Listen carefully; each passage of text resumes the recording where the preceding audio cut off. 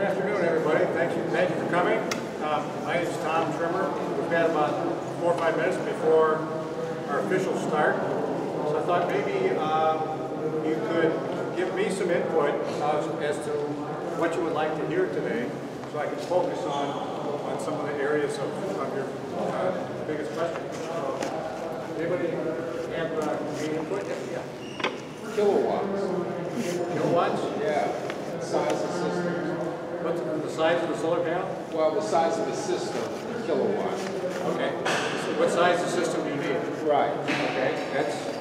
That's the fundamental theme of what we're going to talk about. Yes. But charge controllers. Charge controllers. Okay. Different types. Yes. Optimizing the amount of power you get when you're at northern latitude. Optimizing the amount of power you get at northern latitude. Okay. How to get max power. Heliostats down alongside of the boat, manually built. How do you park the clouds?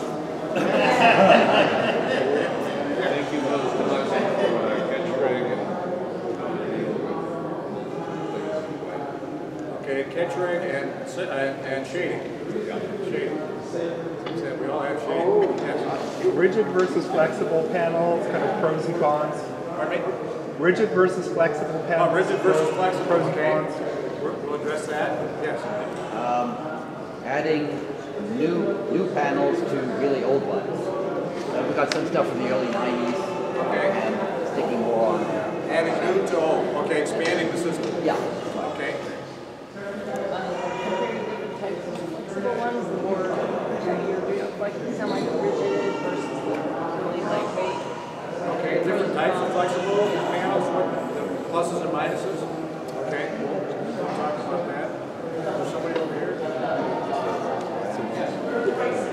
Pricing. Okay. Okay. Where can I get a free panel? I've got one for you. FedEx just put something through one that we shipped. Just destroyed it. No. We got a deal on that one. Yes. I'm interested in the different quality of panels. Is it really worth it to spend 4 or 5 times as much on a more expensive panel than a cheaper panel? Okay, quality of panel, is it worth spending more money for a panel? We're going to talk about that too. Great, excellent.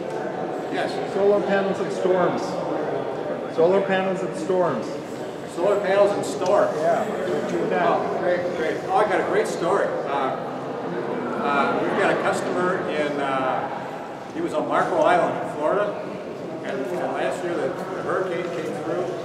He had one of our panels on a pole, and he had one on his davits, rigid panels. He took the one off the pole, didn't worry about the one on the davits. The wind blew the panel, ripped it off of the davits, along with one of the davits, and the panel's gone. 5 days later, he found it laying in a canal, just not far from his boat, underwater. He pulled it out, dried it off, put it back on his boat, and it's still working. Did he ever find the davit? I think the davit was still attached because he sent me a picture. In fact, on our website, under our testimonial section, I've got a picture of his panel and what happened to it, and it's still running for him. So no problem. I had another customer. I don't want to miss this, but who was in Tortola when the big hurricane came through. There were 600 boats in the hurricane hole. 10 survived, and he was one of the 10, and so he was very happy. Very happy. And his solar survived. Anyway, so I'm Tom Trimmer, and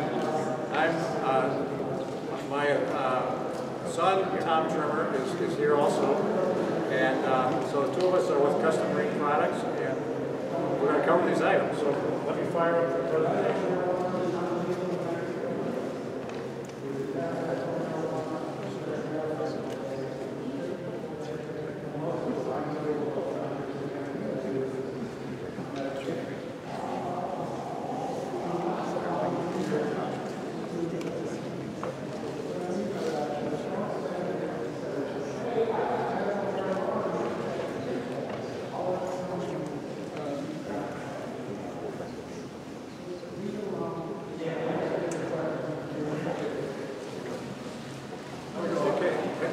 we must be all in the right place. We're here for solar.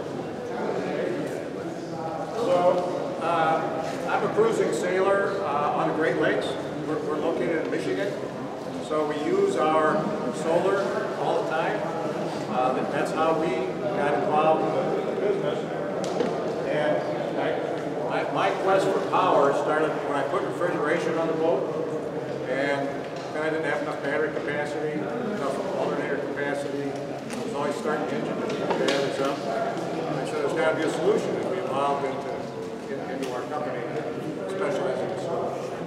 So today, this afternoon, we'll address these issues, and I think they're the issues that a lot of you brought up.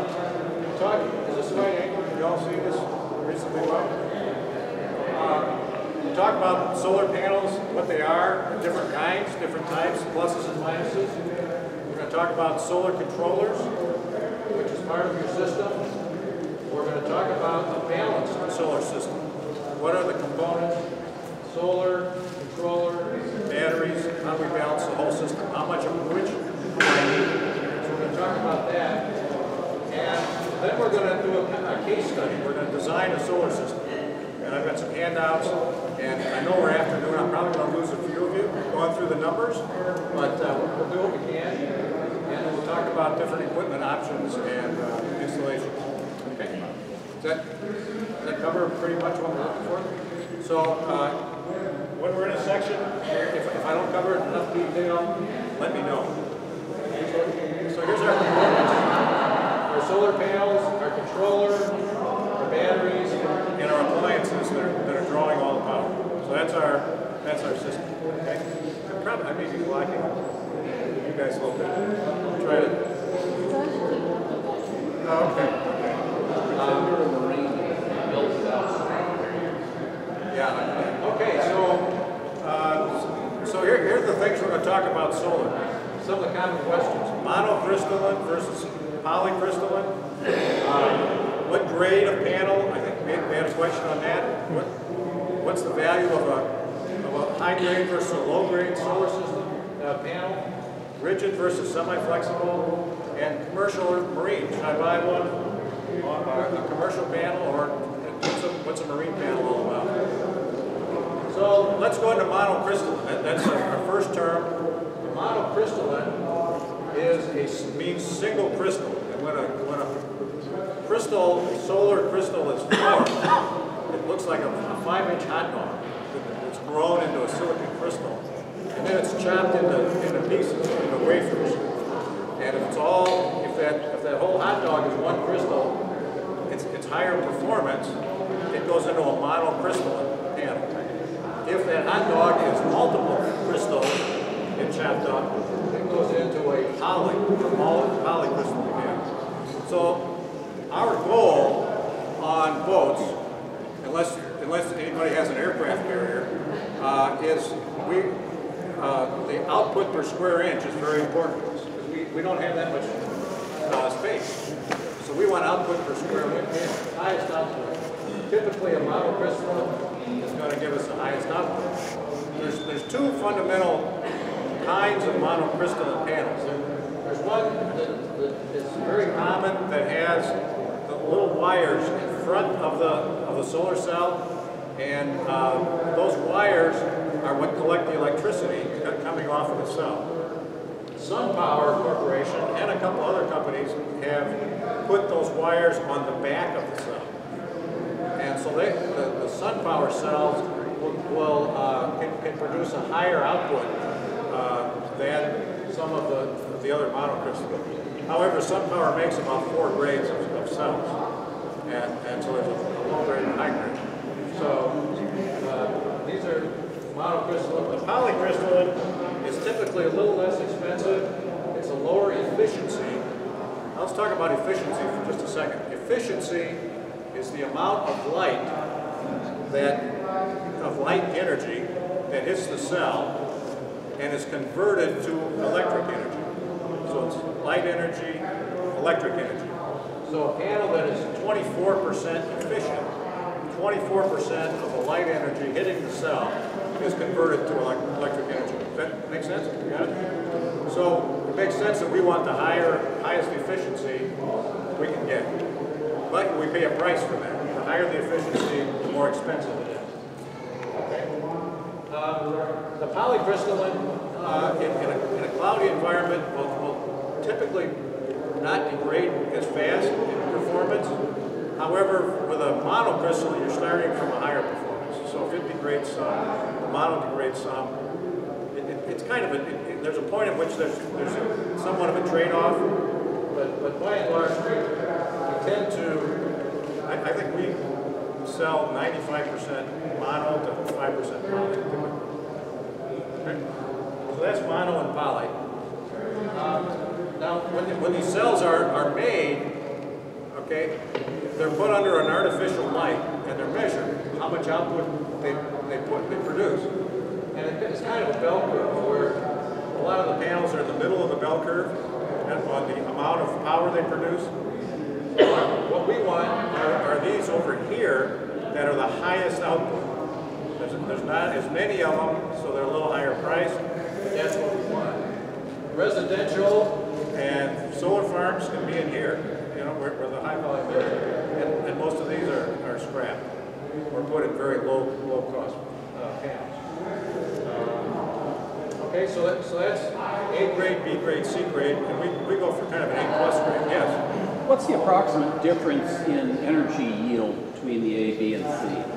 I'm going to show you that in just actually. I think that's a brilliant question. I've got an answer for it. That's just what I wait for that. You can use it for nothing. So and this gets back to your question too on value of the solar cell. I can take so it's all about watt hours, okay? So if I've got a solar panel here, okay, or here, all right? Now, my sun is coming up over here, so my sun angle from here is not that great, right? Up here I've got maximum production of power, over here it falls off. The better the cell, the higher quality the cell, the more it's going to produce at these less than optimal sun angles. All right? So I can take 200 watt panels, and a panel is rated, say, at 100 watts, that it will produce 100 watts under a standard artificial light. So I can have one with high quality cells, one with lower quality cells.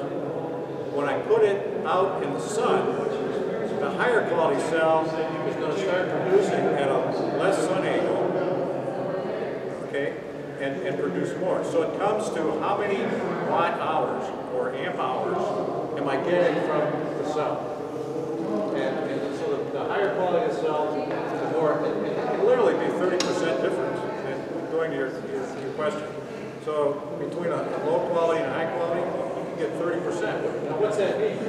On a 100 watt panel, if I've got 5 hours average of sun, if this is the sun angle gives me about 5 hours, okay, I'll get maybe 500 watts.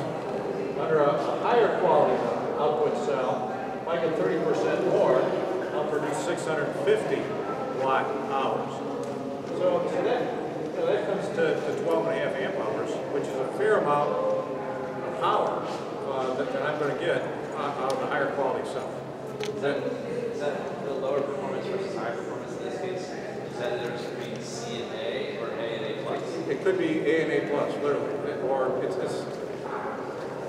well, probably B and A plus, I guess, where I would put it for the 30%.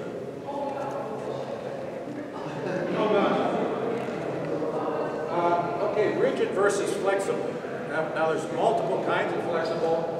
We talked about, let's talk about these for a minute. Rigid panels will give you a life, a good marine panel, 15 years, sometimes 20. People have told me they've had it on their boats for 20 years before they really start to degrade. And they're really good for pole mounting or frame mounting or whatever. Then you have the flexible panels, and we think about 7 to 9 years. They're continually evolving and improving, and so I know some people that are looking at 11-year life of their flexibles.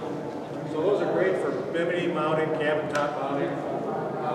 Now the output per square inch of a good flexible and a good rigid is the same. We use the same on ours. So we use the same cells in the flexible that we do the rigid. Okay. So I brought along a flexible that I can pass around so you can see what a flexible looks like and feels like. We have two different mounting options. One is a bolt-on system where you put a hole in the canvas and you bolt it on, very secure. And another is with high-strength magnets.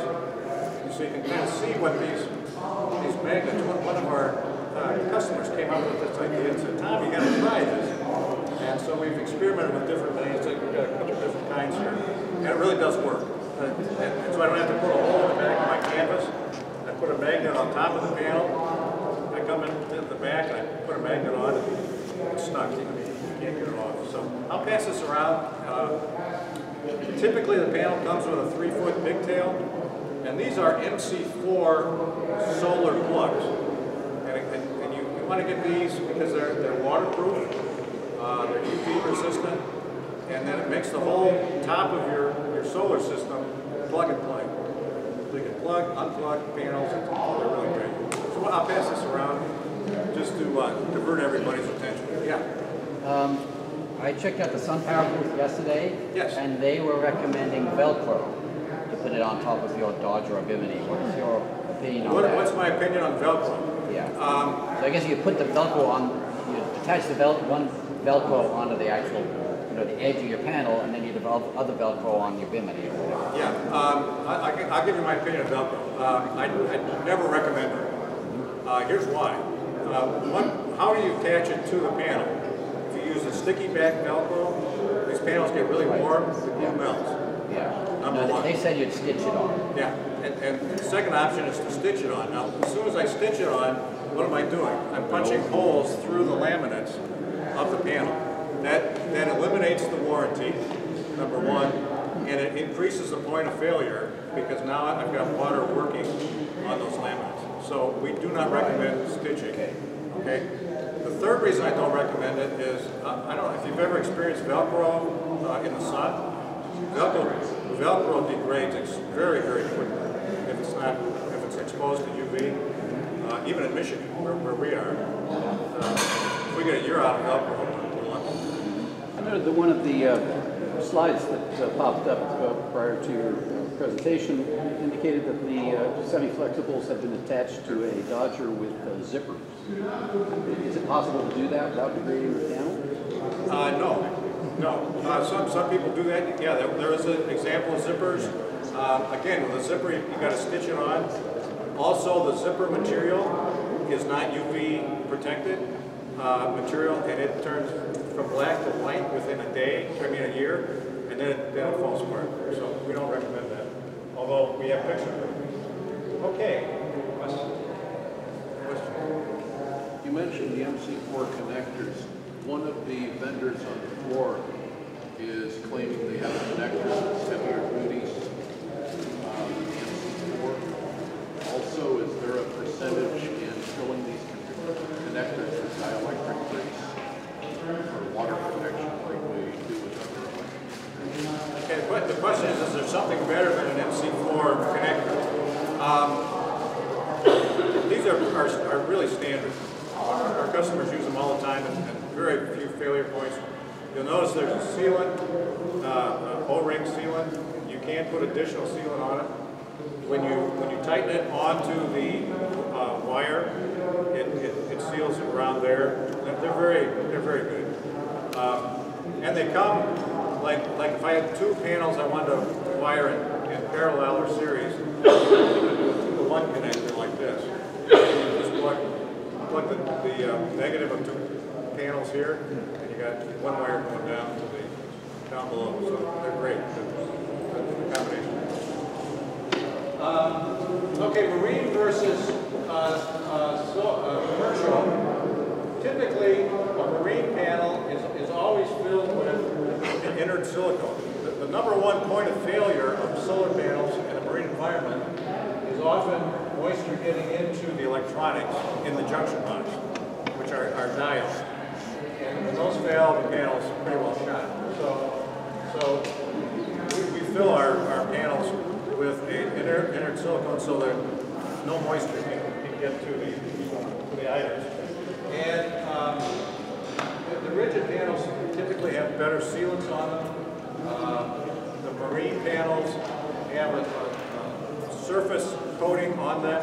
I think you had a question about flexibles, different quality of flexibles. There's different plastics used in flexible panels, and depending on the quality, a lower quality flexible panel will turn milky and brown in about 2 years in the sun, typically, and where a high quality will stay clear. And it depends on the materials that are used in the panel.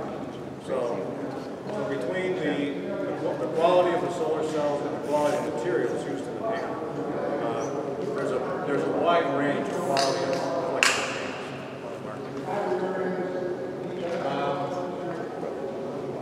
Marine panels are often lower in voltage also.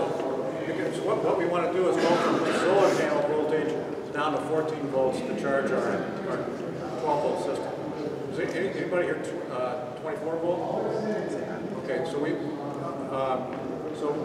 on a 24 volt, we might wire them in series to get our voltage up down to 24. You can have some 32. So you can have some 32. Okay. That's a 32 is. I can tell you some stories. 32 volt bulbs, but here, they're older bulbs, but they're great. And the panels are wired to accommodate shading. So the whole idea is, in marine, we've got shading. Like it or not, we're stuck with shading. So we want a panel that, if it's shaded, it won't just totally degrade.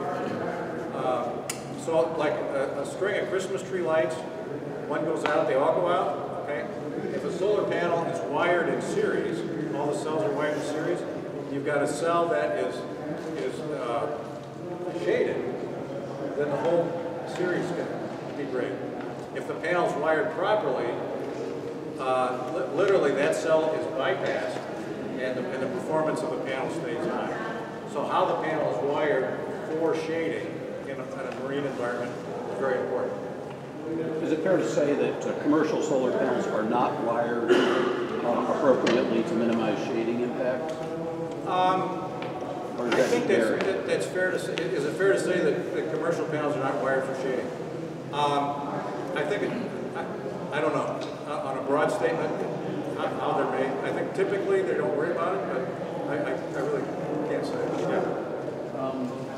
I've heard an opinion that if you wire your panels in series, where they're all going to be facing the same way, so all either shaded or not at the same time, the result is a higher voltage coming out, and you can then use a charge controller that's made to accept higher voltage in, and get more efficiency, less resistance loss in the wiring, and actually start charging at lower installation. I'm going to address that in general. So we're talking about series versus parallel wiring of channels. In fact, the slide after this one is that, and I'll address that at that. Okay, a commercial panel, those are typically up around 30 plus volts. Some of them are 40 volts. So now I've got to bring down that 40 volts down to 14 for my 12 volt charging. So my control has to do a lot more work. So, and they're often, the junction box is not filled. Here's a junction box that's not filled where the panel failed. Okay, that was a bad day for that solar panel, or bad year because it totally degraded. So that's why you fill the junction boxes and for marine use. Okay. Now, to your question on series and parallel, here's I put this in because invariably series parallel comes in. Here's panels wired in series. So I go from they're like a string, like a Christmas light string. So power goes in one panel, or out one panel, back in the other, and on down.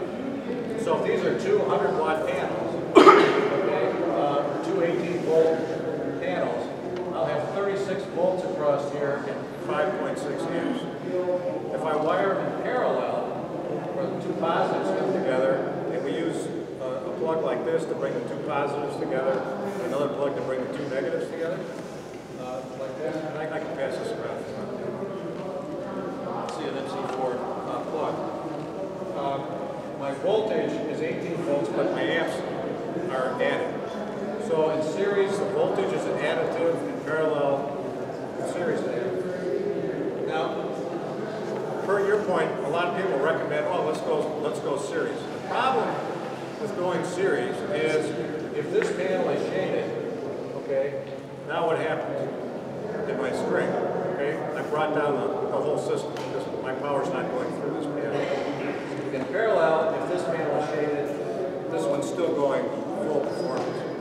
Okay, so we recommend, in most cases, parallel, wiring your panels in parallel with a panel with diodes in it, so that this panel, if it's shaded, it doesn't affect this panel.